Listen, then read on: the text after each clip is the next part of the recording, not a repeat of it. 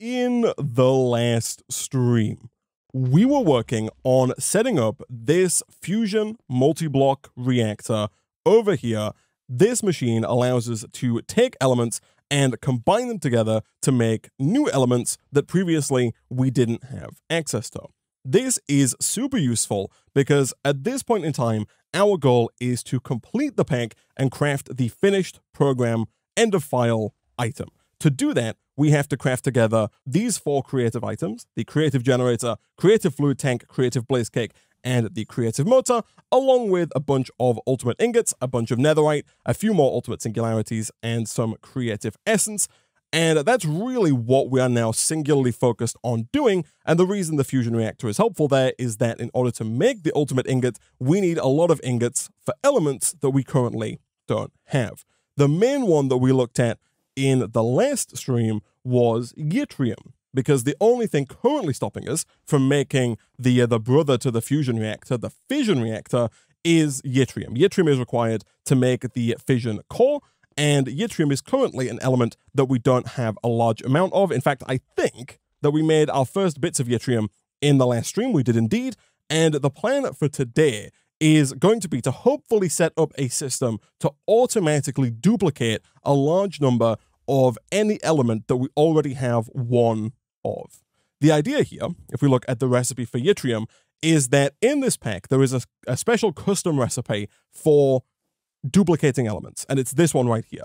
If you combine one of any element in the game with 1 skystone and 500 millibuckets of water, you can basically double that element. And so the idea here is that if we need to make a bunch of yttrium in order to make a yttrium ingot, specifically you need 16 yttrium per yttrium dust, which you can then smelt into 1 yttrium ingot. If we want to get 16 yttrium, all we should have to do is place 1 yttrium into a basin from create, using a mixer and a superheated blaze burner. If we do that, we should then be able to combine the 1 yttrium with 16 skystone and 8 buckets worth of water, and that will produce us the yttrium required. We need to do that for every single element on the list here. The good news is that we don't quite have to do it as much as initially thought, because as I mentioned in the last episode, really all we need to do here is craft 1 creative supply upgrade, because once we have 1 creative supply upgrade, we can use this kind of in the same way that you would use a creative vending upgrade in previous packs, in that we can use it to get an infinite amount of any item that we already have at least 1 of. And so basically, we need to make 1 of these, which is 4 ultimate ingots and 4 ultimate singularities with 1 creative essence. Once we have the 1 creative supply upgrade, we then also need 1 extra of each item. So in total, we need 5 ultimate singularities and 5 ultimate ingots, and I guess also 2 creative essences, although the creative essence is very easy to make.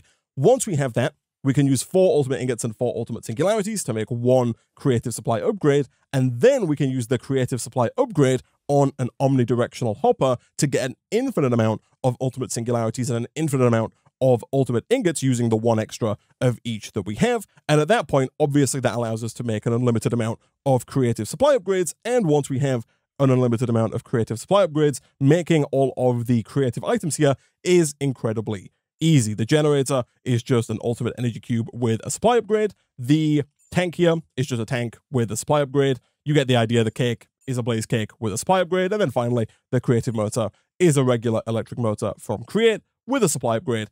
And we can then craft all those together very easily into the finished program. So the hard part is just getting 5 each of the ultimate singularities and the ultimate ingots. The ultimate ingots I don't think are going to be quite so bad. The ultimate singularities are going to be a little trickier, because every single one of these singularities requires 10,000 of a given item, and that means that we're going to need 50,000 oxygen, we're going to need 50,000 encrypted ingots, we're going to need 50,000 nitrogen, 50,000 hydrogen. You get the idea. We need a lot of stuff. But we're going to start, though, by seeing if we can't set up that system that's going to allow us to duplicate any resource that we like. So to make that happen, we do need our blaze burner, and I think what we're probably going to want to do here is almost certainly upgrade our boiler. Right now we're generating 2,048 stress units from our 1 boiler here, which is being powered solely by our campfire. But I'm hoping that what we should be able to do is drop this guy down, and if we can continuously give fuel to that blaze burner, that's going to increase the amount of power that we can generate from this boiler. You'll see just with the fuel, it goes up to 16,384. And we could even get more out of this as well if we make the boiler taller and add even more steam engines to it. For that, we are going to need more copper sheets. That should be fine. We have a bunch of copper lying around. We can go ahead and drop that over here. That's going to very slowly but surely start doing its work. I think, do we have what it takes to make that faster? We do. Nice. Oh, of course, because we now have 16,384 stress units. Once we have the sheets, we can do this, and if we get 4 more fluid tanks, which by the looks of it is going to require 4 more barrels, that is fine. That's also going to require some more slabs. That is also completely fine. Let's just make a bunch of those, and then let's see about crafting up a couple of barrels. We only need 3, but you know, we'll make a bunch anyway, just to be safe. We might end up making this a little bit taller in the future, but if we do something like this, this is going to increase the capacity of the boiler, and so now, although with just the 1 blaze burner, it's still only going to allow us to produce 16,384 stress units. If we were to add a second blaze burner here and feed that as well, we would be able to run 2 of these engines, both capable of producing 16,384 stress units. The reason that we need that much stress is that I want to set up this element duplication system many, many times. Like I want to have maybe 8 of these mechanical mixers, all going at preferably max speed, which I believe is 1,024 stress units at the max. So these right now are using 768. They're pretty close to max. If I crank this all the way up to 256, you'll see that this thing here is indeed using 1,024 stress units. And so if we wanted to run 16 of these, we would need 1 dedicated engine for that.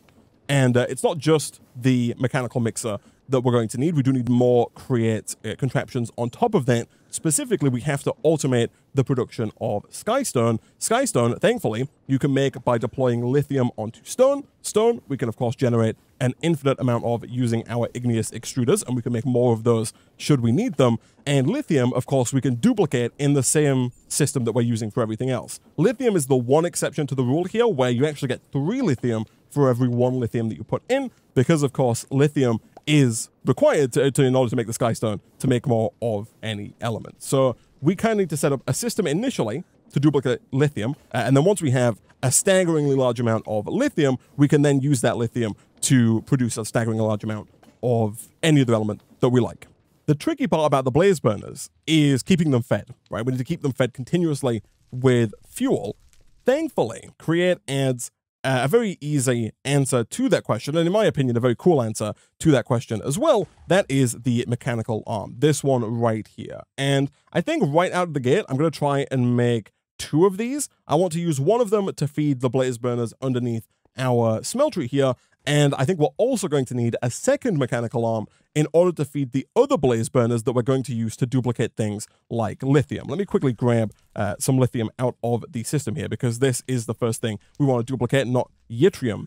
In order to duplicate the lithium, we need a superheated blaze burner, which means we need to keep the blaze burners fed with blaze cakes. So we are going to have to automate the production of blaze cakes, which I don't think should be too difficult. Getting an infinite amount of lava shouldn't be too bad, and the blaze cakes themselves are made with sugar, which we can easily automate, eggs, which we can get from chickens, and cinder flour, which is just netherrack pulverized. We can make netherrack automatically using the Material Stoneworks factory if we have an infinite amount of lava and water, and again, the water is easy with the sink, and the lava we need for this anyway, so we do need to set up an infinite amount of lava. So that should be fine, but my point was that we're also going to need a second mechanical arm to feed all of the blaze burners that need to be superheated with blaze cakes. So if we want to make 2 mechanical arms, we need 2 of these precision mechanisms. These are made in the mixer, 4 iron nuggets, 1 brass casing, 2 regular cogwheels, and 1 large cogwheel. That shouldn't be too bad. Brass casing, of course, we do need to do using the spout, and some copper casing, and the copper casing we get with a copper sheet and andesite casing. So andesite casing, I think I have a decent amount of. Yeah, we have 11. Now, we also need more brass casing for the actual arm itself, so I'm going to need 4 of these. That is actually completely fine. Now, to make this work, I'm going to have to temporarily steal this blaze burner from here, although what I think I might do real quick, right now we are out of blaze powder. We've just got 4, and we don't have any blaze rods either. So what I think I'm probably going to want to do is grab our blaze spawner, which is inside of this cardboard box, quickly go and swap that out for the with a skeleton spawner, which is currently the one placed down in our mob farm. That's going to allow us to start getting blaze rods again, which is going to come in useful later because we're going to need quite a lot of blaze burners, and each blaze burner does require 16 blaze powder.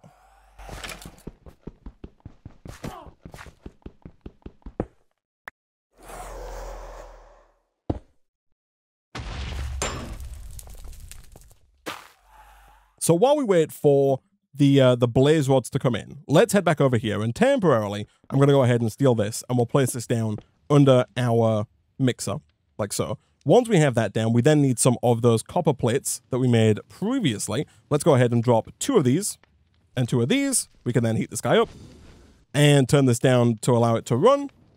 Then realize that I actually need 4 of these, not 2 of these, so let's do that again. And once we got our 4 copper casings, we then need to grab our spout, which I believe should be hanging out in the system. If it's not, it might be hanging out around here. It totally is. Okay, that's cool. So we currently have lava in it. I think we need to change that because I'm pretty sure we need brass in here. We do. So let's get rid of this and then instantly replace it. We can then get rid of this temporarily. And if we grab a fluid pipe, just like we did previously, we should be able to connect that up like so. Make sure that we have a wrench so we can disconnect that, and then of course re-break this again because now it's full of cobalt. We did lose a little bit of cobalt there, but that should not be a problem for us. And then now we just need to make sure that we have brass at the bottom of our smeltery, which we do. Set that to extract. That's going to fill up, and then from there, let's just drop all 4 of those onto the depot, and one by one, those will be transformed into brass casings, which we can then take and should be able to hopefully craft up somewhat easily into the mechanical arm. We do also need some more brass sheets and some andesite alloy. Andesite alloy, I'm fairly certain we have. We do indeed. And then brass sheet-wise, we don't have a lot, but we do have our metal press over in here. Let's go ahead and get a stack of brass sheets going. And while we wait for that, let's grab some of the big and small cogwheels. And real quick, I think I will go and teach our system how to make some of the basic create items here, just because I think going forward, we're going to set up quite a large create system to duplicate all of these elements, and being able to request things like big cogwheels and small cogwheels, and even things like shaft as well, is going to be very useful for us.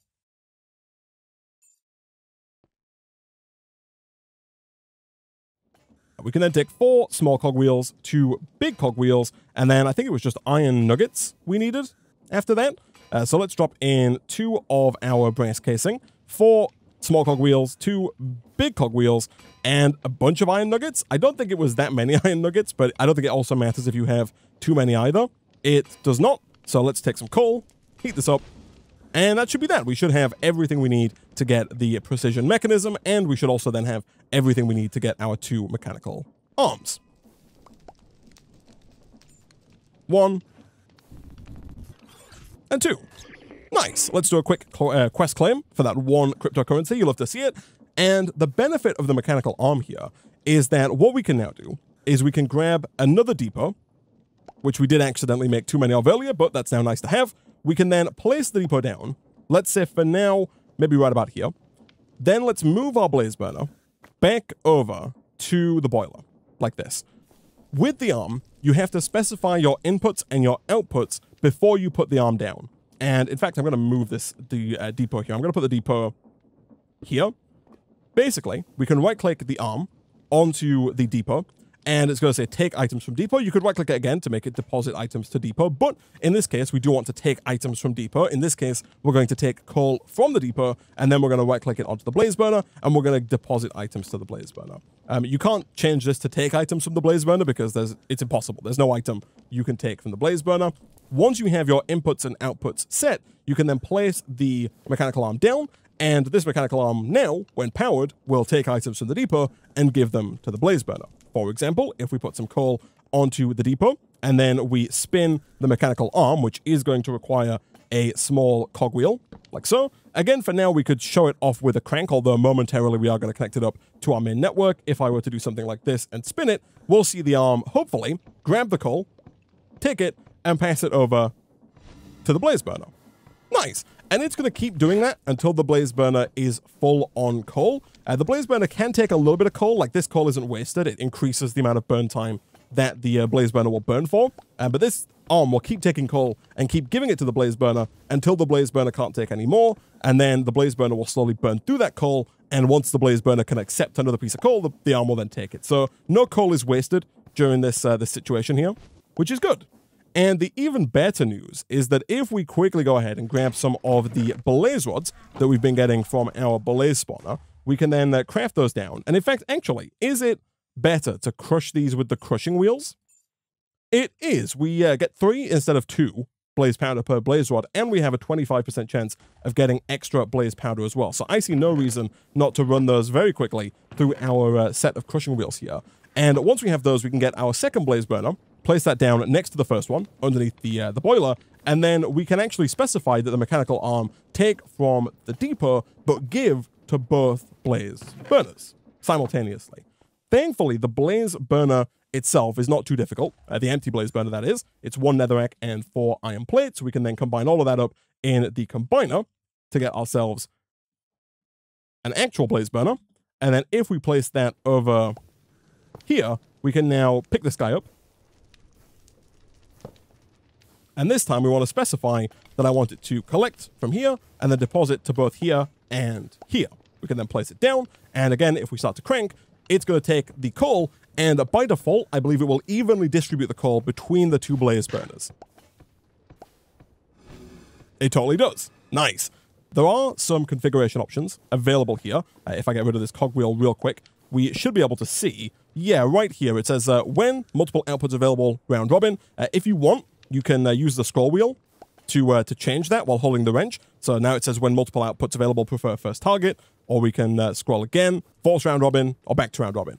Force round robin basically means it will give 1 item to this, and then it will only give, like normal round robin, it will give an item to this, then try and give an item to this, but if it can't, we will give another item to the first one. Forced round robin means that it will give an item to the first one, but then it won't give another item to the first one until it's given an item to the second one. So you kind of, again, enforce the round robin. For now, us with regular round robin will be fine.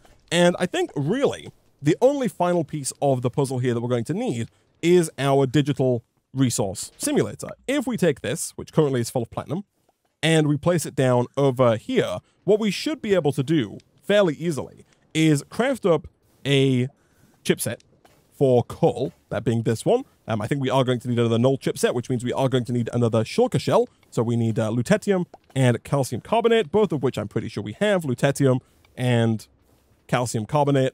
We do indeed. Fantastic. Let's go and grab ourselves another shulker shell. Boom. Boom. We can then craft up a basic chipset and craft that into a coal chipset just as soon as we craft 8 blocks of coal. And then from there, I'm fairly certain we should be able to place this into here, like that. And I think that we can just use regular old item pipes to extract from the resource simulator and send the coal directly over into the depot. Right now there's 51 coal there. If we set that to extract and grab an ultimate item pipe, we can do this. And then now, slowly but surely, of course, chat is right, I do need to put my quantity and speed upgrades in there. Even without these, I think it might have been fast enough, but especially with these, it is going to be fast enough. The depot works in a bit of a strange way. You'll see right now nothing is moving over, but if I take the coal off here, I'm fairly certain. Oh, interesting. Okay, so it's trying to extract the chipset. Let me go in here and add coal to the whitelist. That should hopefully mean, there we go, look at that. We get a full stack of coal transferred over, and I'm actually intrigued. I don't know if it's going to take, like if it's going to keep it full, or if it's going to wait for it to be empty before it moves another stack over. It doesn't really matter either way. Yeah, and I think it will wait until it can move some over before it does so. But either way, this should keep both of our blaze burners full of fuel. The only thing we need to do now is actually connect this mechanical arm up to the rest of the system to make sure that it will continue running constantly. And in fact, we should be able to do that fairly easily if we just do something like this, but not in that way. If instead we do it like this and like that. There we go. Look at that. The arm is going faster now because we're not manually cranking it, and it's going to keep both of these fed. And you'll see right now we're still only producing 16,000 stress units via this one steam engine, but if we look at the boiler, it is currently level 2 and can output 32,768 stress units. I'm fairly certain that in order to get that amount of stress out, we need to get another steam engine. As per usual, these are fairly easy to make. We do need 1 golden plate. Let me bookmark the engine and quickly grab at least one gold plate here. We can once again speed this right up now. Fantastic. Let's make yet another steam engine, like so. And this is perfect because this steam engine is the one that I intend to use to power our resource duplication system. So we can add a shaft to this one, like so. And now we have two steam engines, which are both outputting 16,000 stress units each. The 16,000 on this one is not at all linked to the 16,000 on this one because they're both pulling from the 32,768 that we're generating with the boiler. So real quick, what I'm going to do now is craft up, I think, maybe 6 mechanical mixers to mix the skystone and the water. I think 2 deployers to allow us to turn stone into skystone, as well as 6 more blaze burners to actually run the mechanical mixers. All right, so not too long later, and we now have 6 more blaze burners, 6 more mechanical mixers, 6 basins, a few more depots, and 2 deployers to go alongside our current mechanical arm. So my plan is to build hopefully a somewhat compact system here. We'll see how well that goes. But I'm thinking of having the mechanical arm in the middle, and then I want to have my 6 basins around that. So I'm going to do 1, 2, 3, 4, 5, 6, like this. Because we're going to automate the production of blaze cakes. We're then going to have a depot that the mechanical arm pulls blaze cakes from and feeds all of the blaze burners, right? We'll maybe have that, you know, not there, maybe like here, right? That's where we'll put our blaze cakes. Then we need to have basins on top of each of these, and then whisks on top of each of those, like that. I then think we'll do something like, we'll get some more gray simulation block. And I'm going to raise the next 2 depots up, like this, just so they're in line with everything else. And then we're going to have our deployers here, not like that. We're going to have our deployers here and here, like this. The idea here, of course, being that those deployers are going to make the stone. So we then need a sink, another sink, which we might not be able to make. We could be low on clay. I think that is indeed the case. I don't think we have any clay at all, which is a bit of a pain in the backside. We should probably almost certainly definitely make the clay chipset, just because otherwise I have to keep going back to the mining dimension to get dirt, or just to our system to get dirt, and then breaking that down and manually using alchemistry to make clay, which is not the hardest thing in the world, but is a bit of a pain in the backside to still be doing this far on into the pack. Okay, so there's 10 clay. That is more than enough to get us the clay chipset, and we do have that extra shulker shell from earlier, so boom, let's go and drop that in temporarily in place of the coal here. So if we just do one of these, take this guy out, and then maybe do, you know, one of these. We can then grab a couple of stacks of clay, and that should hopefully carry us over, probably for the remainder of the pack. But going forward, if we need more clay, it's just a case of putting the chipset here back into the resource simulator, right? We can then craft up a bunch of blocks, smelt those over in our rainbow furnace, and that does remind me that what I might want to do here, potentially, is upgrade this diamond furnace, because as I mentioned earlier, we need a lot of encrypted ingots. We need 50,000 encrypted ingots. Yeah, we need a lot of encrypted ingots. Right now we have 3,200, and we are now getting encrypted ore faster, or we should be getting encrypted ore faster, thanks to our speed improvements over here. It looks like right now it's this guy that's a little slow because he's not connected to the rotation speed controller. We can change that if we just rotate this guy, not like that, but instead like that. We could then try and add in maybe like another gearbox here and connect that guy up. Do we have a spare gearbox? The answer to that question is no, but that's fine. We can make a new one. And then if we do this, I don't think that, of course, that does affect our crushing wheel, so we are going to need another one to counteract the counteraction of the rotation. So if we do this, that gets the crushing wheels going the correct way again. We can then take some of our shaft, do something like that. That's going to increase the speed of this guy quite substantially, which should hopefully mean that these guys over here are working much faster at getting us encrypted ore. The problem then is how fast we are smelting it, which is currently slowed down by the bonsai pot. The bonsai pot is currently our limiting factor. However, the good news, of course, is that we do now have a new system very nearby that is generating coal for us, right? And so, although it's going to look real janky, if we do something like this, that should begin taking coal over here and making that just a little faster. And then, of course, from there, if we go to the Iron Furnaces mod, we can also make the speed augment with a little bit of paper to allow this thing to go just a little bit faster than it already is. It's possible in the future that we might end up swapping this out for the Rainbow Furnace if we end up with a large amount of encrypted ore. But for the time being, that's not going to be a problem. Just to be on the safe side, I am going to go ahead and grab a few of these draw upgrades in the hopes that we kind of passively bank up on encrypted ore here. I don't think I'm going to come back later to 50,000. I think we are going to have to improve our system here that's producing it to make it much, much faster with potentially many more deployers, and especially many more deployers generating the actual encrypted matter itself. But for the time being, this is going to be a little faster than it was previously. Either way, back over here. This is coming together, and I think what I am probably going to do is craft up a bunch of laser nodes from Laser.io and place those in between the basins here.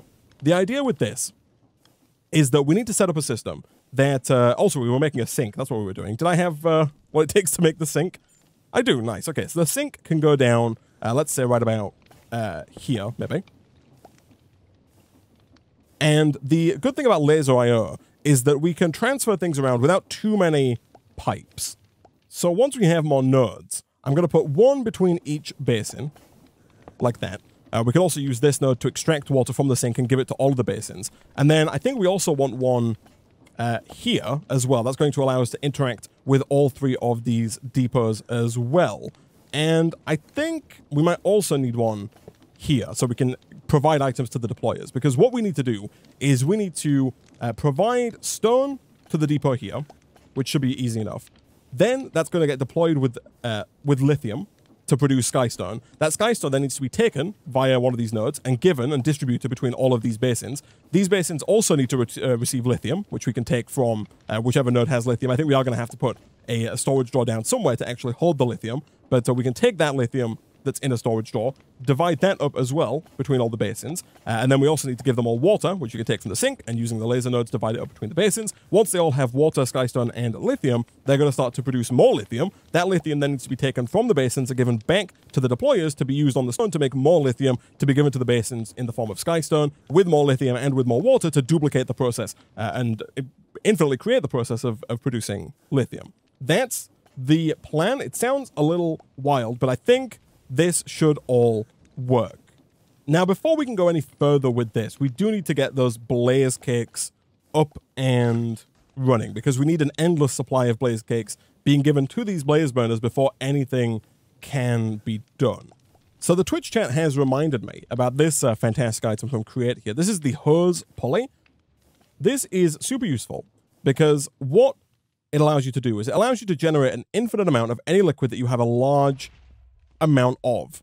Specifically, if you place the hose pulley down, basically it acts like a pump. So if I was to place it into like a small pond and then start extracting from it, it would slowly but surely drain the pond of its water. However, the way that Create have coded it makes it so that if the pond, quote unquote, that the hose pulley is pulling from contains more than 10,000 blocks of a given liquid, it will treat it as an infinite source and won't actually get rid of any of the liquid. So what we can do is we can take the hose pulley through to the nether, place it down over a large pool of lava. And while 10,000 blocks does sound like a lot, I don't think it's that much. I think it's maybe 21 by 21 by 21. Is that right?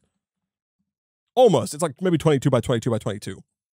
Almost. That's 9,000 blocks. But basically, you need like a 25 by 25 by 25 block area full of a given liquid. And if you have that, you can then place the hose pulley on top of that liquid and basically pump an infinite amount of that liquid out of it. So to make the hose pulley, doesn't look too bad. We do need a dried kelp block, and right now we don't have that much dried kelp. We also need another copper casing, which should be fine. Let me go and grab another one of our regular old casings, and also let's grab some more copper sheets. We can then, of course, as we did earlier, combine those up in our currently working mixer. We then do have enough kelp, which is fantastic. We can take that and smelt that over in our rainbow furnace. That's going to allow us to craft up the block of dried kelp, at which point we can get the hose pulley. We are then going to need to get ourselves some ender tanks to allow us to pull the lava back from the nether to the overworld. Thankfully, we can purchase ender tanks from the eShop. Let's get 2 of those. Submit and submit. The only other thing I think we're going to need is a fluid pipe and then potentially a pipe upgrade as well to actually extract faster from the hose pulley. We could also do with our crank as well to allow us to initially lower the hose pulley to its desired level.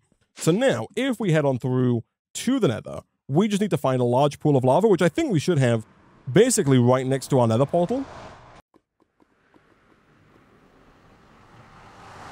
We do. Nice. Now, I'm fairly certain that the hose pulley will tell you if it's acting in infinite fluid mode.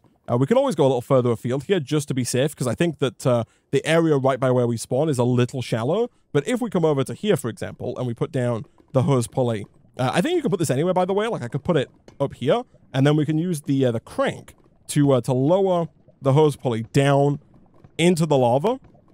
Once it's down in the lava, we then need to extract from the hose pulley, like this, and into our tank, like so. So if I set this to extract, is that going to work? It is currently set to extract, even though you can't really see it there. And if I do this, this is full of pink slime. That is to be expected. Let me do a quick /home. That is because we need to color our ender tanks, because right now we already have ender tanks being used to move all of our pink slime around. So let's grab just a little bit of blue dye, which I like to use mostly because it's the easiest to make. We can then do a quick /back, and then let's color this white, blue, white. And you'll see this is full of lava. It's got 32 buckets worth of lava, and if we look at the hose pulley, you can see that it does say bottomless supply. The target body of fluid is considered infinite. So this is going to produce an infinite amount of lava, and that's it. It's done. It doesn't require any active stress kinetic power. It will just continually produce lava and pump it into the ender tank, which is a little bit insane, but we can now make sure that we chunk load this area by going to FTB chunks and clicking on the chunk that we're in. Let me F3G. Of course, I built this right up against the chunk boundary, but that's fine. We just need to make sure that this chunk right here is loaded. Nice.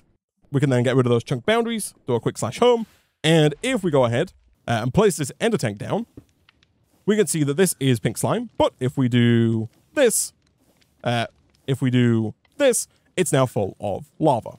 Nice. So that's that bit taken care of. That should be infinite lava available for us. The next part of the problem is the blaze cake base itself, which we need to do using the mechanical press over a basin. And we need cinder flour, sugar, and an egg.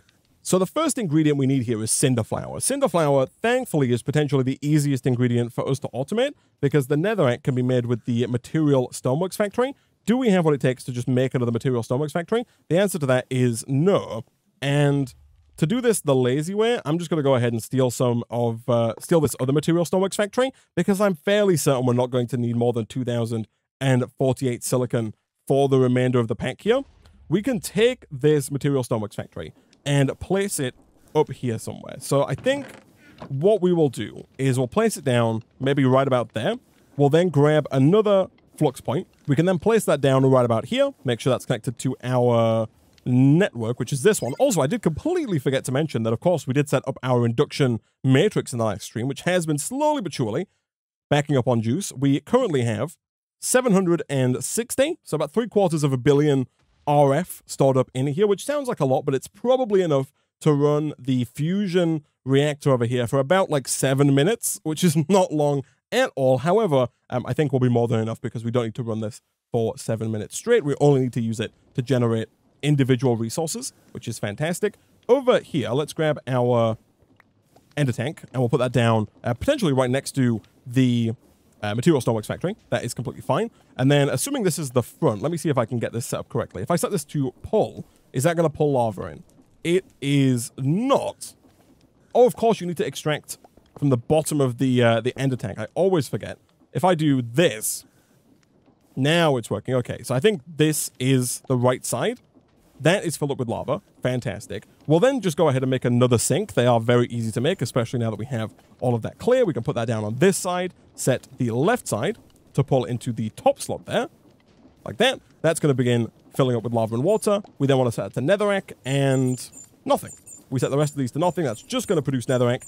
And then we want to make sure that netherrack is then pushed out of the front like that. That's going to place the netherrack into here. That netherrack is then going to make its way down into here in the form of cinderflower. Nice. We then need to take that cinderflower and craft it up, or compact it up, sorry, with sugar and eggs. So sugar is makeable in a couple of different ways. Obviously we can grow it from sugarcane, and there are a couple of options here as to how we could grow sugarcane.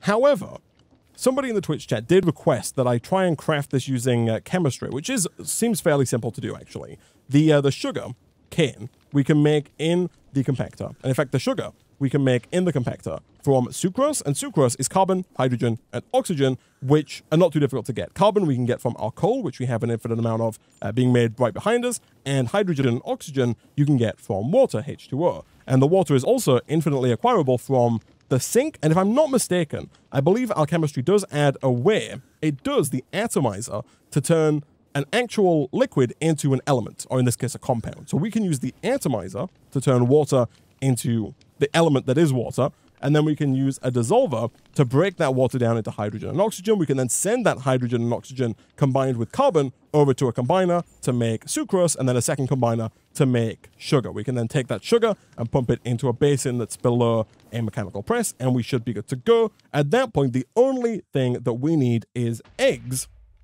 And for eggs, I think just a regular vanilla style massive number of chickens is going to get the job done for us. We do need some more calcium carbonate, and we do need some protein. We're going to have to get at least one regular chicken first, and then ideally even more regular chickens after that. So let's see if we can't make like a stack of eggs here, and then use those to get an infinite amount of eggs going forward. Once again, chat has pointed out that we don't need to do any of that. We can just use our delightful dirt. So up here, if we turn off our mob slaughter factory, so we'll set it to redstone mode, run with a redstone signal, we can then open this up temporarily. The reason this is currently not working is due to the fact that this floor is covered with grass. If we break the grass, it should start spawning passive mobs very quickly, including chickens. We can then quickly cover this up so we don't lose any of those animals. But if we grab a mob imprisonment tool from Industrial Foregoing, what this is going to allow us to do is grab and move any individual mob. For us, of course, that mob is going to be chickens. So if we can get in here, preferably before all of our chickens die, we should be able to grab the chicken, like so, and we can then take that chicken and place it elsewhere. So all we need to do now is set up a little area where the chickens can actually do their work, and I think it's probably just going to be somewhere up on the wall here. I think we can go with a very simple kind of standard vanilla system here. If we just take a hopper, place that down above, let's say, a regular old storage drawer, we can then box this area here in like so, and then from there we can just start to fill this in completely and utterly with chickens. We do, of course, have to make sure that they can't get out, and so we might end up dropping them in like from the roof. If we come over this way and we do something like this, we can now just slowly but surely move chickens over from the delightful dirt over to above this hopper, and those are slowly but surely going to produce just a large number of eggs for us. Okay, so we got a bunch of chickens in here. I'm not quite sure of the exact number, but maybe like 20-ish chickens, and we're slowly but surely getting eggs. We might need more chickens, potentially. I'm not entirely certain just yet, like how fast we're going to burn through the blaze cakes.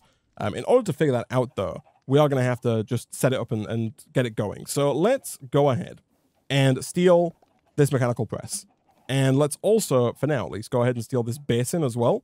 And I think what I'm going to do is I'm going to put that down somewhere over here, maybe just like this. Again, we want to rotate this to face that way so that we can have a gearbox there, and then also a gearbox here to allow us to run that rotational energy down and into the mechanical press. We then need to pump all of the items that we're going to need into that basin as well. So that is where we're going to need yet more of our item pipes. We're going to, of course, run the eggs down and into here.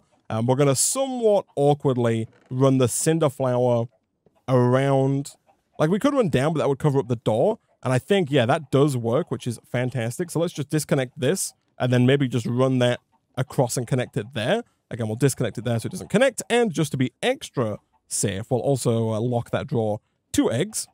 And so now we'll set this to extract as well and disconnect this. Oh no, there's nothing up there. I thought there was a connection above that. Set that to extract as well. Let's make sure that we filter this to only extract the cinder flour.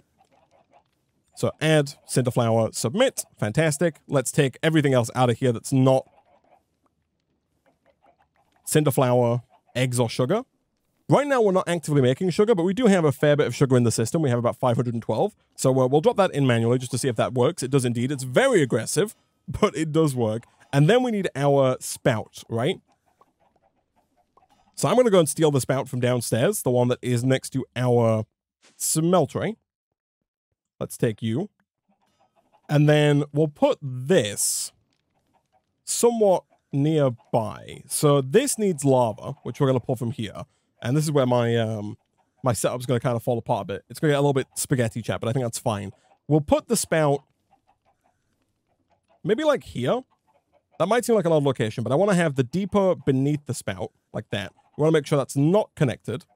And we can put those back in over here. We should replace this with a drawer, not just a chest, but that's a problem for future Isaac. And then let's just get another ender chest. There's no. I was going to run a fluid pipe from here round and into there, but we have infinite cryptocurrency. Or that's not true. We have a large amount of cryptocurrency. We could make infinite if we wanted to, but right now we're not actively making it, so we don't have an infinite supply, but we have more than enough to spend a little bit on another ender tank. Let's put that down like this. Can I rotate that with this wrench? I cannot. That's a little annoying because, again, we have to extract from a specific side. So what if I do that? Still awkward. Let's do this. That way we can use our fluid pipes to extract down and around into the spout, like so. Again, you do want to make sure that you're doing this on the right frequency if you have multiple frequencies set up so that you don't end up filling your spout with pink slime. Instead, ideally, we would like lava to be in that spout. So let's quickly do something like that. There we go. Lava is being made. Fantastic. And then from there, we want to be able to get the blaze cakes out of here and up into here. And unfortunately, I don't think there's an easy way for us to do that with pipes, simply due to the fact that there's no input filtering on pipes. You can only filter from the output side. So what I might do then, real quick, is take these item pipes and connect them on the other side. So if we do this, that's still connected there. Then we can disconnect the pipe here, run this down, set that to extract, and that should, if we extract it, again, only extracting the blaze cakes, which we can do with yet another pipe upgrade, that's going to allow us to take those blaze cakes up and transform them into the blaze cakes that we actually want to make. So we'll do this. We'll take out the blaze cakes. We'll add those to the filter. Submit. We can then drop basically everything back in here. That should send just the blaze cakes up there. Fantastic. It does indeed. And then that should start to work. And it totally does. Fantastic. That's making the blaze cakes that we want. Then all we need to do is send those blaze cakes down over to here. And I have a sneaking suspicion that that's just a little too far away for a laser node. Although if I put it there, it might just work. Let me grab my laser wrench. Can I connect you to you? I totally can. Fantastic. Okay, that is fine. Then let's grab a couple of laser connectors, which I might end up putting down on the corners, just to make this look a little nicer. Because while we could connect this node directly to this node and it have a diagonal laser, I think it's going to look cooler if we just connect them like this, where we connect this one to here, and then we connect this one to here, so we don't actually have any lasers penetrating the middle there. It's just a little thing, but I think it's going to look a little nicer. And it's not too expensive either. Let's do this, and then let's quickly connect all of these up. So that is connected. Shift right click, shift right click, right click, shift right click, and shift right click. Those are all now connected. This is connected. Let's connect that up again just to complete the circle. Shift right click, and we'll also do shift right click, connect that up as well. Fantastic. So I think all of these laser nodes are all connected together. So now we need a bunch of cards to allow us to move the items to where they need to go. Okay, so if we're going to make this work, we're going to have to be quite particular on the filtering here, because we have a lot of interconnected nodes that are all going to be connected together. So what we want to do here is we want to set one of these cards to extract, and we're going to put that card in here. So that's going to extract from the east side, which is the side facing the depot. We do want to make sure that we grab at least one of these blaze cakes, and we're going to use that, and we're going to whitelist in here. In order to whitelist, we are going to have to get a basic filter, which is easy enough. Fantastic. Let's go ahead and add blaze cakes to that. We're going to set that to allow, and then we're going to put that into here. So now that's only going to pull blaze cakes out because we don't want it to pull the empty blaze cake base. Then over here in the down section, we're going to say insert, and we're going to do the exact same thing. We're going to add a filter for blaze cakes. We're going to put that filter in here, leave it set to insert, and then put that in the down direction. And so we should see blaze cakes there. Fantastic. Then we can pick up our mechanical arm. We're going to set this to input, and we're going to set all of these to output. We can then put this down, and then now what we need to do is actually connect that up to our new steam arm here, which is going to be easier said than done. But I think what we're probably going to do is break this, place it back down vertically, like this, which you can do with the wrench, like this. And then I think we're just going to run that kind of down, under, and around to here. I think that's going to be the easiest way of doing it. So let's get a few more gearboxes and see if we can't connect these two up. And there we go. So this is working. All of these are superheated. Whether or not we can keep them superheated is to be seen. I'm going to turn this off temporarily because I don't want to be wasting our blaze cakes if we can avoid it. So this is working. However, we do need another rotational speed controller because right now everything that connects to this shaft that's coming from here is going at base speeds. And I want all of these mechanical mixers and these deployers connected to this, but also going as fast as they possibly can. And for that, we are going to need yet another rotational speed controller, which means we're going to have to make yet another spout, and we're also going to have to make yet another precision mechanism, but none of that should be impossible. All right, so there is our rotational speed controller. That wasn't too bad. And then we'll take our cogwheel, and we'll just go and connect this down here. So we'll try and add that into the line. That is going to make this a little bit more tricky, but should be fine. What I'm going to do is I'm going to lower this down by like 1 or 2 extra blocks before I add the... 1 block should do it, before I add the shaft here. Before I add the gearbox. Then we'll put down our speed controller like that. We'll then place down our large cogwheel like this. And then that actually, I think, lets us save a gearbox because now we can put 1 gearbox right here. Connect that up like this. Set this to the max, 256. Fantastic. That's now spinning at full speed. You'll have to see it. And so up here, this is now basically ready to go. We just need to configure everything. Actually, it's not ready to go. The last thing that we need is an igneous extruder. And I think I'm going to make 2 of these. Of course, I need yet more copper casing for this. That is completely fine. Let me bookmark the igneous extruder, and let's grab yet more copper sheets. I'm going to make 2 of these. Let's do 1, 2, 1, 2, 3, 4. And then, of course, give this guy some fuel. Fantastic. We also need some Constantan gears. We don't have any Constantan, but that's fine. Constantan is an alloy that we can make utilizing both nickel and copper. That is not going to be a problem for us. Oh, look at that. We have 1 block of Constantan in the smeltery ready to go. Fantastic. If we go ahead and pull that out, we can craft the Constantan gears manually with an iron nugget, which is very nice indeed. We don't have to use the gear cast, although we could have done if we wanted to. I'm impatient, so let's just do 1 of those to make that cool down just a little bit faster. And then let's craft up 2 Constantan gears and 2 igneous extruders. We are then also going to need 2 magma blocks that we're going to put underneath our igneous extruders, along with 2 buckets of lava and 2 buckets of water. So I think what we'll do is down here, I think I'll put the igneous extruders like here and here. That's going to leave space in the middle for me to put a node, which is kind of what I'm after. And then we can have the lava and water just on either side. So if we do something like this, that's going to leave us space, and we'll do that just for continuity. And we'll do the same on this side as well. We'll get rid of this one here and this one here. That's where either the lava or the water is going to go. Most likely the lava. Again, just for symmetry, let me grab another gray simulation block. We'll put that down there. And then if we head on back in, which is easier said than done when you fly out the bottom there, it's quite the the trek back around. But we should then be able to deposit our lava and water there and then just cover it up. The reason I put them here is that we can then put another node right here, and that's going to allow us to extract from the Ignis extruder and send those items up and around through the node network to these depots here.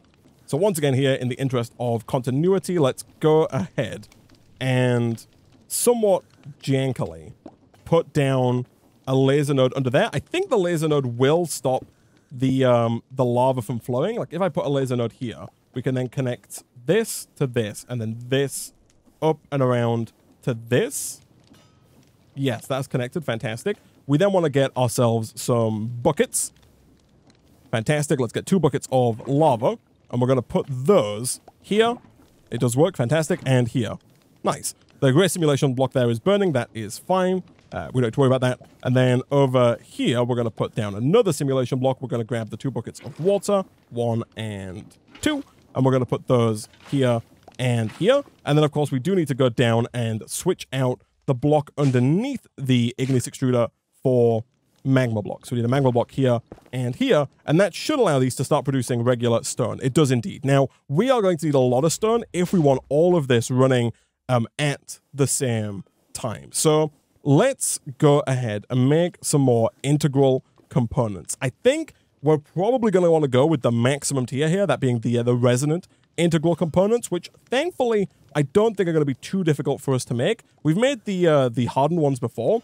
There is then the reinforced version, which requires the hardened version with some signalum and some electrum. Signalum we've made previously. Thankfully, there is a create recipe that makes it super easy to combine copper, silver, and redstone. Electrum is just silver and gold in our smeltery. And then as for the resonant version, the same again. Enderium we've made before. It's ender pearls, platinum, and lead in the mixer. And then lumium is also, hopefully, easy enough to make. It's not. They didn't add a custom recipe for lumium. That is fine. That does make the lumium a little bit more tricky. It means we're going to have to first make some lumium dust with glowstone dust, silver dust, and tin dust, and then smelt that lumium into lumium ingots. Still not particularly difficult, but one more extra step that isn't required with the signalum and the enderium, but that is fine. So let's see then if we can't make 2 more resonant integral components.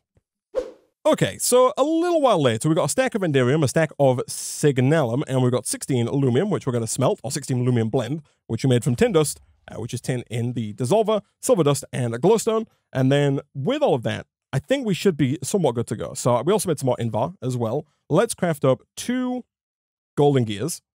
We can then craft those into 2 of these regular hardened integral components. We're then going to upgrade those to the reinforced via the use of 2 signalum gears. And by 2 signalum gears, I of course mean 4 signalum gears. Let's put those and those back in the system. So 2, 3, 4. That's going to let us make 2 of the reinforced integral components just as soon as we get some electrum. That is what I forgot to make. For that, we need some silver and some gold. My first check is going to be to see if we can make it in the induction smelter. We cannot. That is fine. It means we are going to have to go and do it in the smeltery, but that's not going to be a problem for us.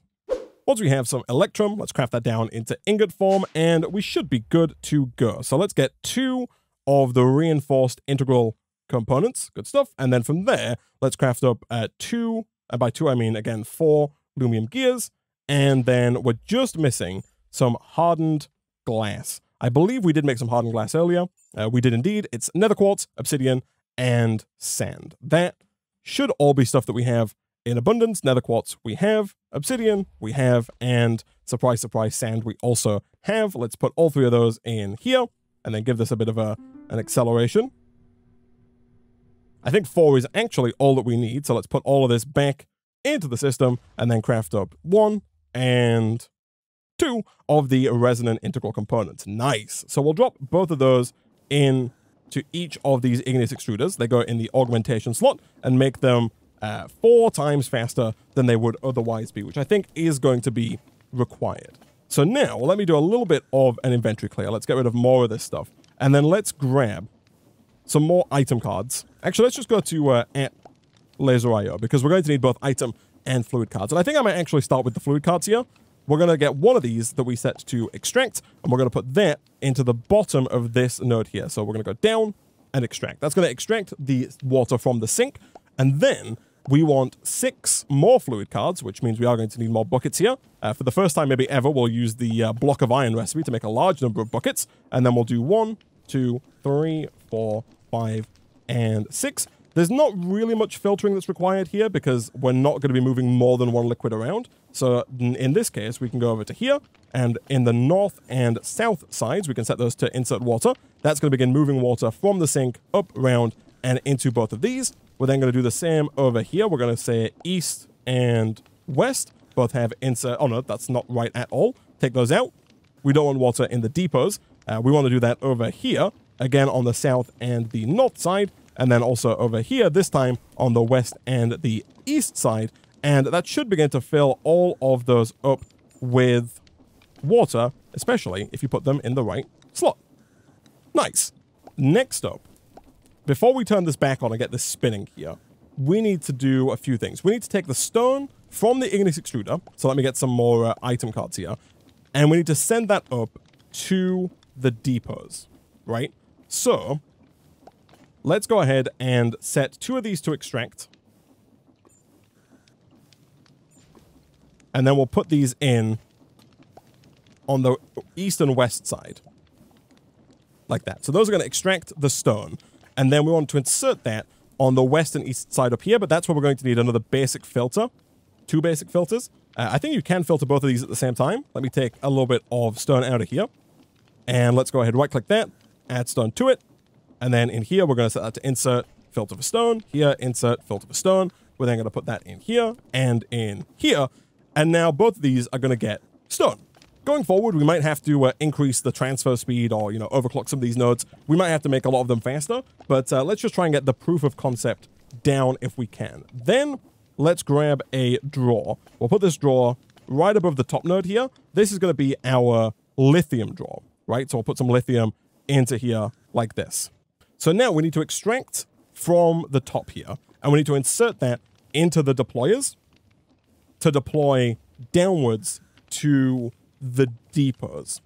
That's going to turn them into skystone once they've been deployed, which is fine. So let me get more item cards. Again, we'll grab 3 this time. We'll set 1 of these to extract, and we're going to put that in the up section. That's going to extract the lithium. Then we need some more basic filters, 2 of them, because we need to specify that we're going to insert lithium. So here, insert card, lithium, insert card, lithium. One of those is going to go here. The other one is going to go there. And again, instantly, we see those acquire some lithium. This one might have taken a lot of the lithium. On the up card here, we can set this to round robin true. So that's going to divide the lithium between both of these instead of just sending it to one, which is exactly what we are after. So these are filling up on lithium. That's going to get deployed and turn the stone into skystone. So then we need yet more item cards, because now we need to get 2 that extract, and we need to get 6 that insert.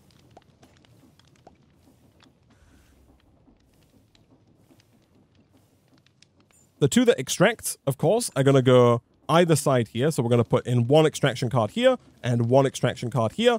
Both of those actually do need to be filtered because we don't want them extracting the stone. We only want them extracting the skystone. So real quick, if we grab our crank, we can do something like this and do that one manually just to get as a skystone. So let's go to the filter, skystone, and then add that to both of the extraction cards. So both of these are only going to extract skystone. They're not going to extract regular stone.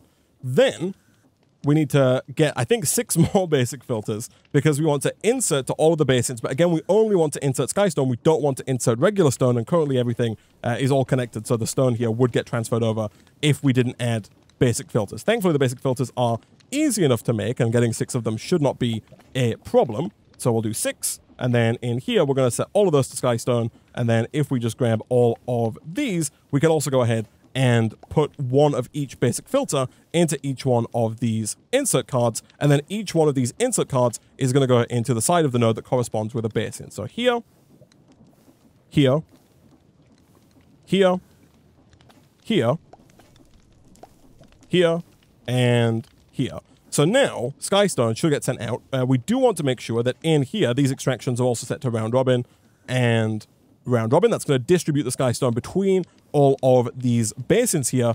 And then the final piece of the puzzle is to also take lithium from this drawer at the top and place it into the basins via an insert card. So there is already an insert card in here for Skystone. I think we can just hijack those for lithium as well. If we add lithium to that list, lithium will get sent there.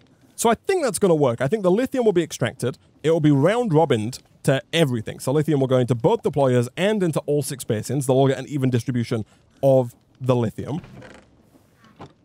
The stone is being extracted from the igneous extruders and sent to these 2 depots. The lithium is then deployed onto the depots here. That's going to produce Skystone. The Skystone is then extracted and distributed between all of the basins. That's going to produce all the stuff we want there. The final piece, actually, might be to add an extraction card to each basin as well, because we then need to extract the lithium that's in the basins, like the excess lithium, and send that back around to the drawer up here. This is where things get a little janky as well, but should be fine. I think we're going to need to get a counting filter here, because we need to extract all but 1 lithium. We need to make sure that we leave at least 1 lithium inside of every single basin to ensure that more lithium can be made. So let's make 6 counting filters. We're going to take these, we're going to put 1 lithium in. We're then going to take 6 more item cards. We're going to set each one of these to extract, and we're going to put the counting filter in. That should, in theory, extract lithium, but always leave 1 lithium inside of the basin. In doing so, making sure that there's always lithium in the basin to produce more lithium.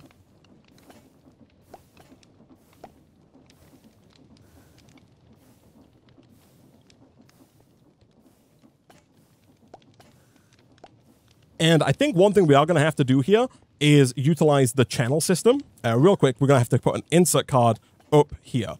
The channel system is usable here because otherwise we're going to have a card, like 2 cards in here, one that's set to extract lithium and one that's set to insert lithium, and that's just going to kind of negate and mess things up, I think. So with the insert card, we're going to change it from the channel 0 to channel 1, which is the orange channel, and we'll do the same on all of our basin extractions as well. So here, we're going to change this to channel 0 as well. So now, the extraction of lithium from the basins and the sending it back up to here is separate. It's on like a completely separate channel to the initial extraction and distribution of lithium. So no lithium is going to go, for example, from this basin over into another basin. It's going to go from here back up into this drawer, and then that drawer is going to decide where things need to go. We are going to have to make sure that we use a key to lock that top drawer to lithium. Do I have any more lithium? I do, because it's going to get extracted quite quickly, I think. So if I do this and this, there we go, that's perfect. Let's quickly go and make sure that all of the rest of these are set to channel 1 and not channel 0. So I think that we are pretty much good to go here. Let's give this a try. Actually, before we give it a try, we do need to get some more cogwheels, because the last thing that I want to turn on is the mechanical arm, because I don't want to waste our blaze cakes if we don't have to. So before we turn that on, let's make sure that everything else here is connected up. Placing down cogwheels like this means that if one of these mechanical mixers is spinning, they're all spinning. And then from there, we need to make sure that we can get these deployers online as well, which I think is just going to require a few gearboxes and some creative shafting. Okay, so this ended up being jankier than I thought it would be, but I think this here will work. We've used 6 gearboxes, so we're going to have the gear power here, or the shaft power. The gear's going to go down, and then shaft power is going to continue on up into this, like that. So we'll have a shaft gear there, cogwheel. That goes up. Then these 3 gearboxes go up and connect to here to spin all of the mixers, and then the gearbox here is connected to this one, which is connected to these 2. These go forward and connect up to the deployers. So I think this somewhat compact little system is what is going to allow us to duplicate resources, specifically elements. So let's give it a try, shall we? If we put this down here, things begin, and things begin going very quickly. The Skystone is taken. The whisks are going down. We want to see basically the whisks down permanently, which is obviously not happening, but the system does work. You'll see we're gaining lithium here, 21, 22, 23, 24. Lithium is being made. I think basically what we need to do now is just increase the speed of everything. I think we need overclockers for all of our nodes and for our cards. I think the node overclockers are more important here, because I think that the, because some of these cards, a lot of these cards have, oh gosh, yeah, the crank is just going, eh? Let me, get rid of that. Let me take this away. Because we have a lot of cards that are doing a lot of stuff, like this top card here, I think the node overclockers allow a card to use, I think we only need 2. I think basically you need 1 overclocker per 1 extra card that you want the node to be able to use simultaneously. So for the sides that have like 2 cards, we need 2 node overclockers to allow them to use both simultaneously. Or maybe just 1 actually. 1, 2, 3, 4, 5, 6, 7, 8, 9. Yes, I think it can use 1 at a time. But then if you add 1 node overclocker, I think now it can use 2 at a time. And then if you put in 8 overclockers, which is the most, it can use 9 at a time. So I think only 1 is required actually. And then for nodes that have 3 cards, I think these need 2. And it basically just allows the node to do to use all 3 cards at once. Whereas without those overclockers, I think it just kind of cycles through them. And so it's still pretty fast, but not as fast as it could be.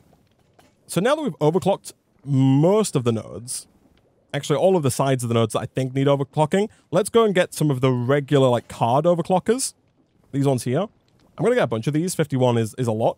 But we want to be able to accept like the extraction rate on the lithium to high and fast. That's going to move that lithium around quickly because we want the lithium getting to these deployers as fast as they can, right? You'll see the next problem is the extraction rate on the stone by the looks of it. Like the stone is not being extracted fast enough. So let's do this. Again, we'll transfer a stack per tick if we can. And we'll do the same over here. We'll transfer a stack per tick. That's probably excessive. Like they probably don't need to be going that fast. But this is more ideal. This should allow a lot more of these to stay full on Skystone, which is exactly what we want. Next up, I think we're going to want to speed up the extraction of the Skystone.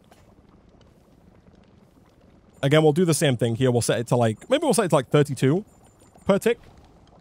I'm going to set this to a lower number. I'm going to set this to like 16 per tick, just because I want to make sure that the round robin is still working. I feel like if I set it to a stack per tick, it's probably not going to round robin as effectively. I think it might send a stack to the first one and then wait to send a stack to the second one, which is not exactly what I'm after.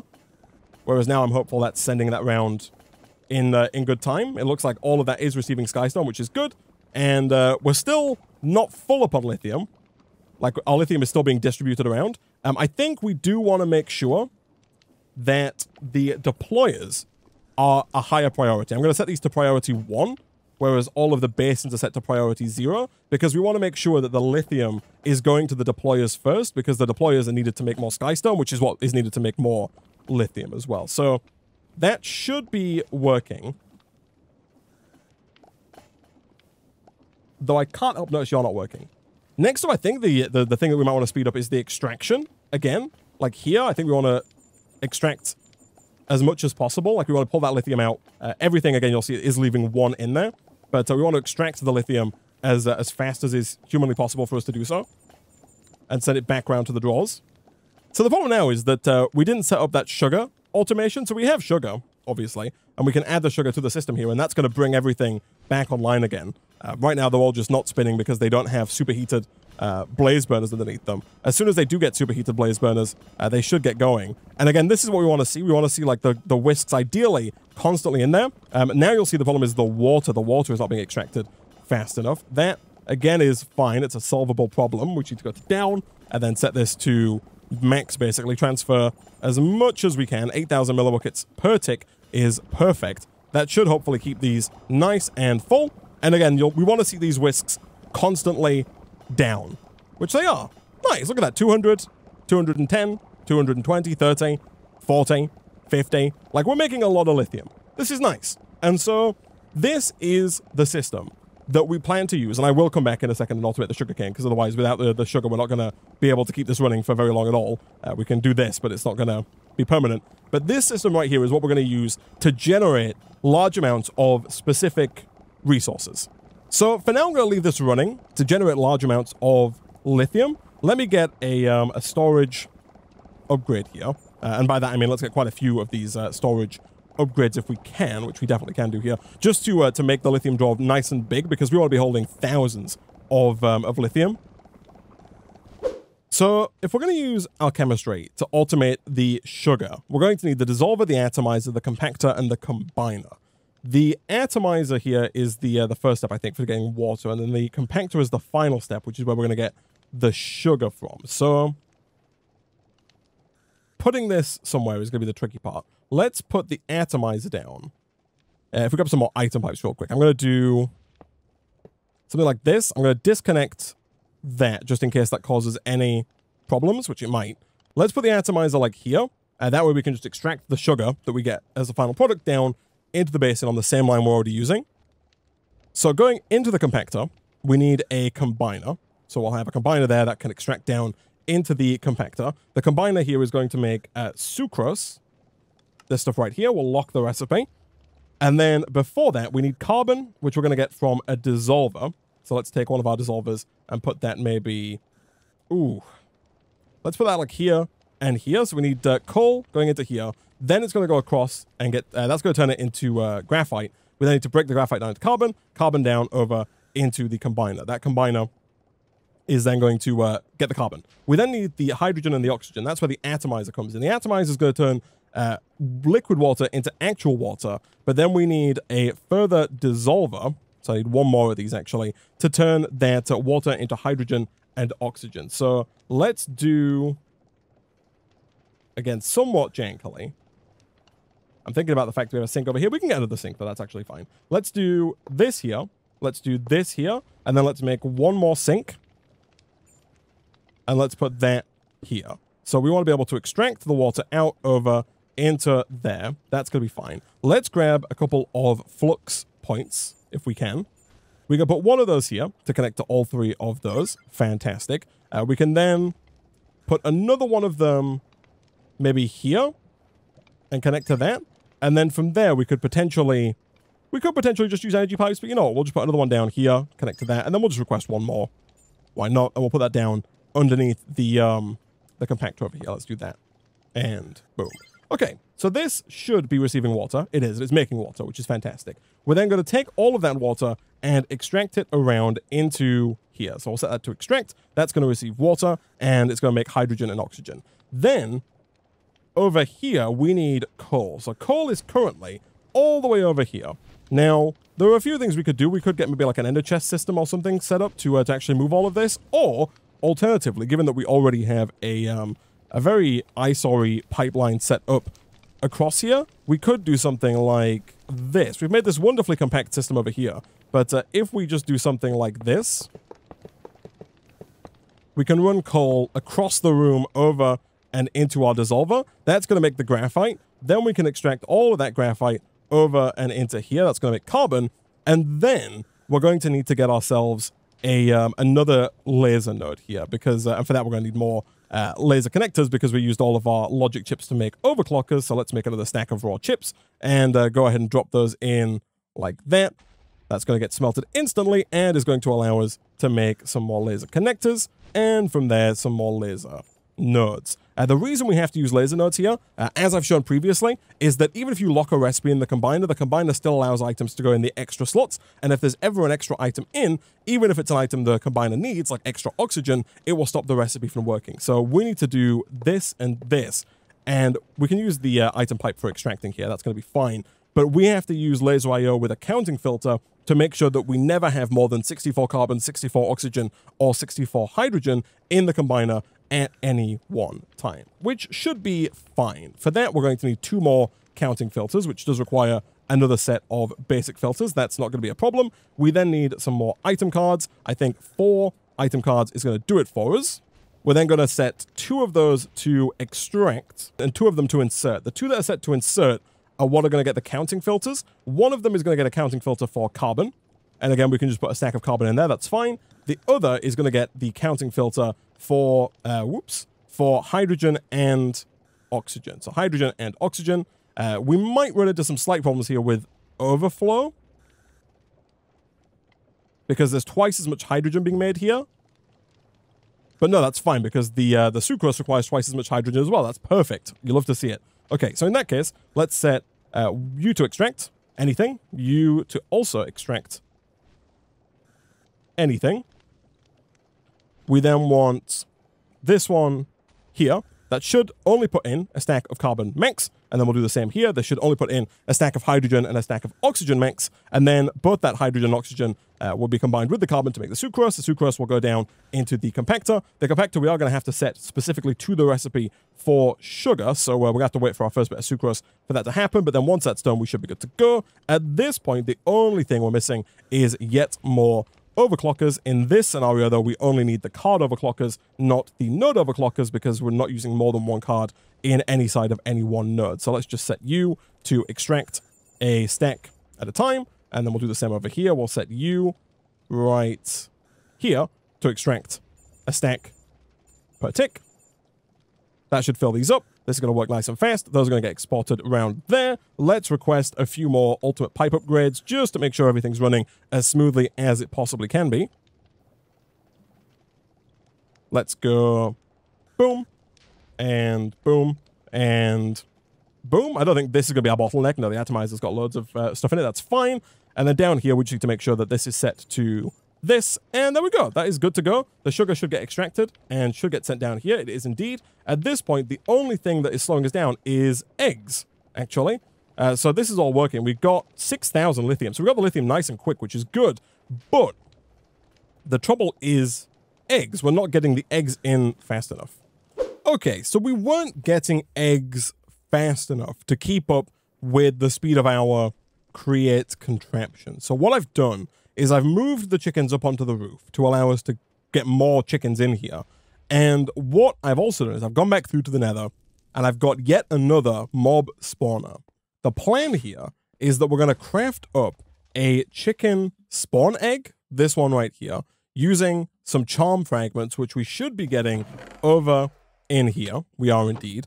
We can then combine those up with just a regular chicken egg to get the spawn egg. And then, just like we did with blazers and with wither skeletons, we should then be able to transform our regular, I think right now it's an imp spawner, into a chicken spawner. That's the plan, and that's hopefully going to allow us to get a larger number of chickens. From there, we can just use something like an item collector to collect all of the eggs instead of a regular hopper, and we should be good to go. So, let's get rid of the cobblestone here. Let's shift right-click this away. Let's right-click with the chickens, and then now, just like we did before, we can use things like sugar and clocks to increase the speed at which chickens spawn.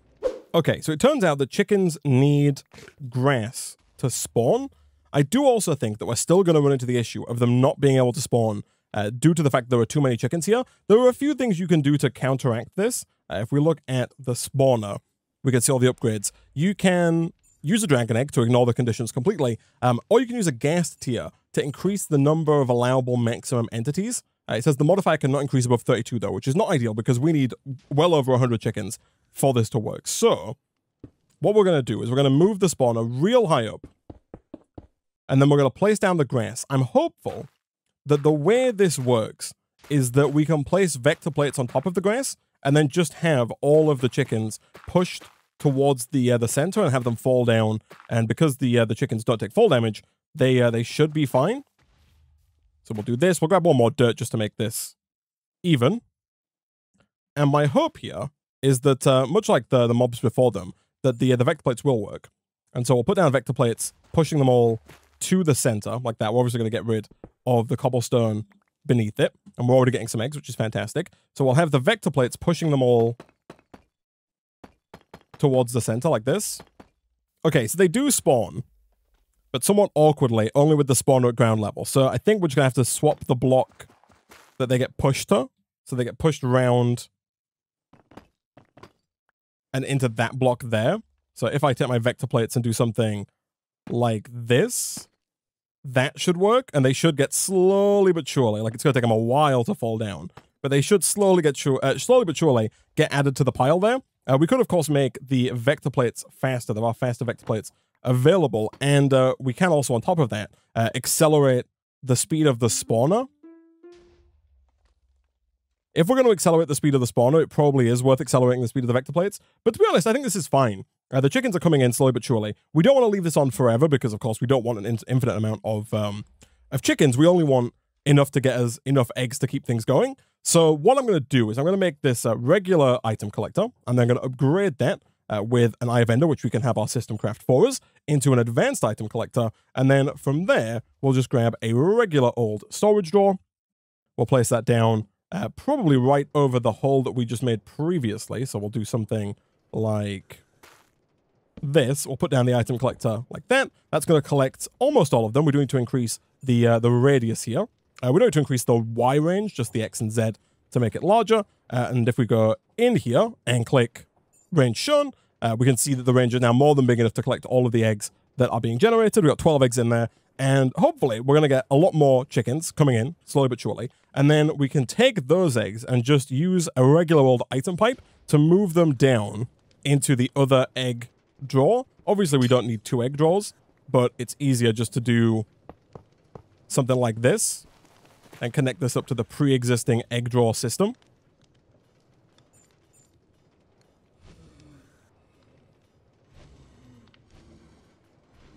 All right, this is working. It looks like we are finally getting enough eggs. You can see here we've got a nice backlog of eggs coming in. I did see the blaze cake backed up a second ago. I think, again, much like with these deployers, things move over in batches. Same with over here as well. Things don't always move over instantaneously, but things are moving over. Blaze cake's being made. I think we're getting more than enough eggs. We do have a lot of chickens up there, like a staggering number of chickens, but this system is indeed working.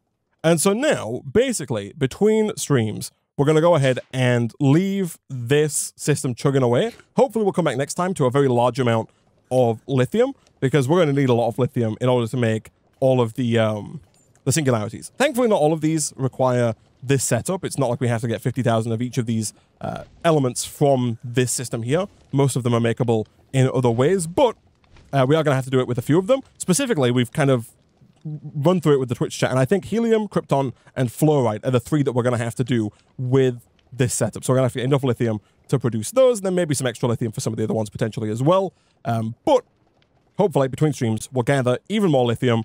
We'll get even more krypton. We're up to 7,000 krypton here. Again, we need 50,000, so we'll let that keep running and let that keep doing its thing. I might add a few more deployers over here to get even more encrypted matter, because it seems like that is what's slowing us down currently. Like, this end hand keeps running out of encrypted matter, but we are well on our way to completing this pack. Next time we'll come back, we'll craft up the ultimate ingots, so we'll go ahead and probably end up finally setting up that wall of storage drawers for each element, getting the periodic table of elements up on the wall, and then once we have that, we can then start filling it in. We can get all of the ingots made here. These require a lot of the elements that we're going to need for the wall as well. Once we have all of the ingots, we'll need 5 of each ingot, which means we need 80 of each element. This one right here.